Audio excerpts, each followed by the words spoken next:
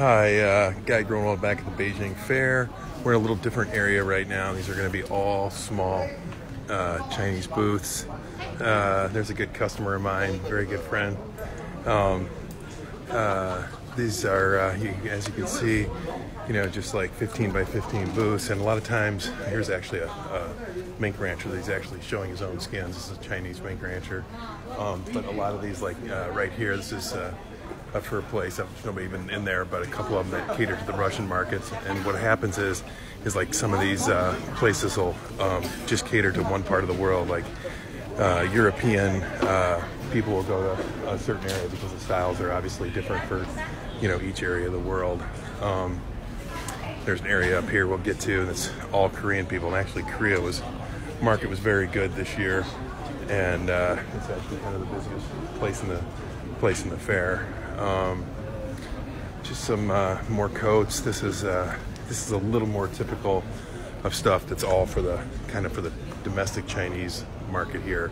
Small coats, bright colors, some of it a little more cheaply made, some of it at a price point that a person can buy a coat every year. A lot of it's under $100, almost all of it actually.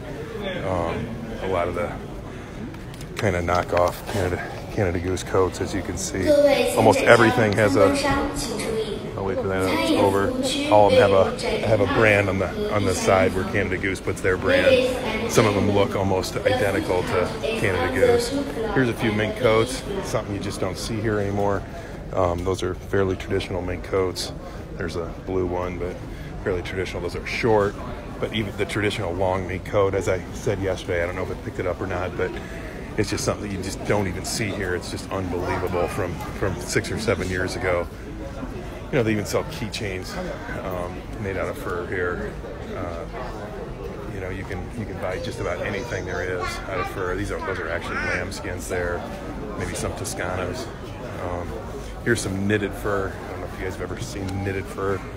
These are actually long strips, and they knit them together, as you can see, make them into coats. These are made into scarves. They're going to chase me out of their booth, so I better keep moving.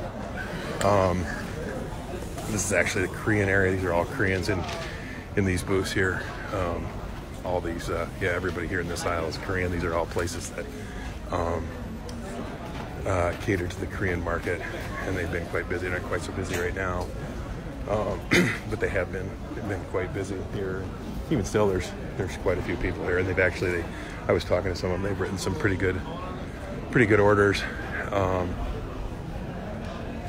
Seeing a few more things here. Oh boy, I think I might take a pair of these home for myself. We got some shoes made out of mink. I don't think she wanted me to pick that up too badly, but I think we're giving away a hat here, so that I got at the Beijing Fair, so I'm gonna have to buy one of those.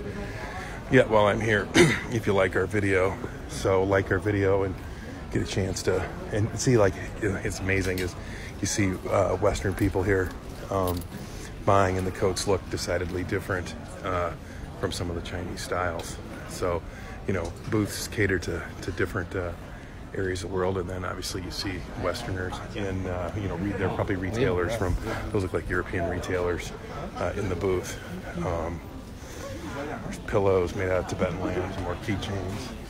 This is mostly cheaper stuff in this area. Those coats back there where the Westerners were, those were a little more high-end. Here's a guy that's all he's selling is trims. He's a Westerner, but he has a factory in China. He's using the cheaper labor over here to manufacture just making these trims out of silver fox and a Chinese raccoon. But if you asked him, he would make a trim out of anything for you. Maybe they charge $10 to $40 depending on the item. If you guys have any more questions or anything, you can text them to me on this video feed after I quit here, and I'll go ahead and answer those. It's only about noon here right now, so I'll be here for a couple more hours. And before I leave, I've done some pretty good business here this week.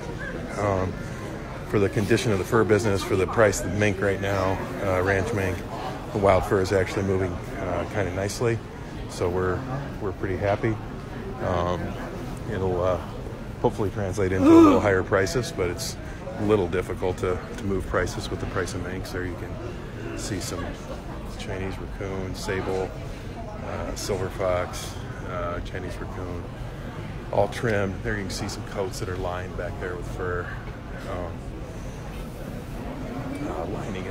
Linings are huge this year, and the parkas, they're starting to instead of just lining them with nylon, they're going to start lining them with fur. So that'll certainly help. They even line them with raccoon, so that'll help the fur business. So anyway, send me your questions, and hopefully I can answer them and like our video, and you can win a chance at a hat that I'm going to purchase here in a few minutes. So I'll go through and find the coolest one I can. So, all right, hey, thank you very much for joining me.